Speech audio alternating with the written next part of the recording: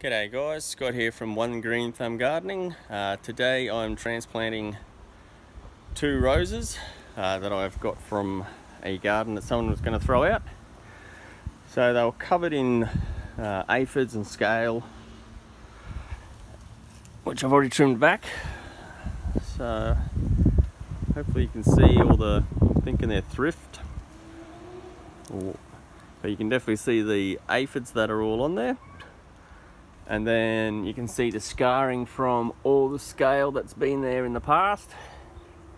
So what I'm doing is just potting that with my red soil and a mixture of enriched compost.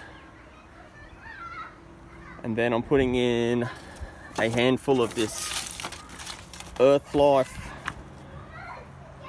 microbial rock minerals, which is fantastic for your lawns.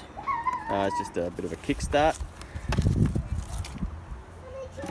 A mild fertilizer, and then I'm just putting in my Spectrum 200, which kills every insect that sucks and chews. Although I'm not too sure about the two-spotted mites, so we'll see how it goes.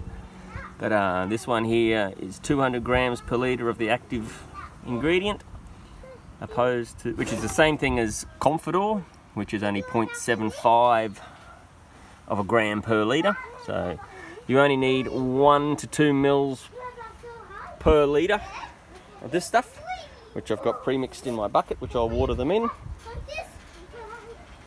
and then we'll see how we go.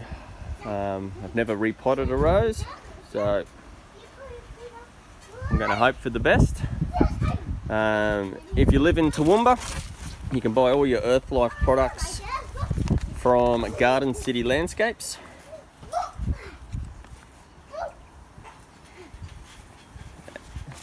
And the same with all your enriched compost soils and everything else like that. They look after me pretty well. So keep posted for the next couple of weeks and we'll see how we go with the results on these two roses. Thank you for watching.